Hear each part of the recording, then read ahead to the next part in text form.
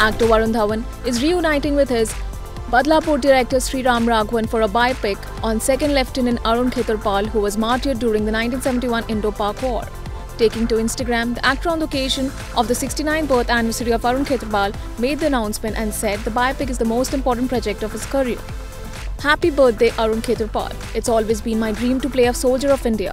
This is my most important film. Can't wait to be directed by the mad genius Sriram Raghavan one more time to bring to big screen the life of Arun Khetarpal. Can't wait to begin working with Dino Vision by a producer who always has a vision but this time with emotion. Hope to make you proud. Mukesh Khetarpal. Jai Hind. Thank you to my fans and hope I don't let you down. Arun Khetarpal, the 21-year-old soldier, was honoured with the Param Veer Chakra posthumously and became the youngest recipient of India's highest military decoration. Meanwhile, the yet-to-be titled film will be produced by Dinesh Vijan's Medoc Films.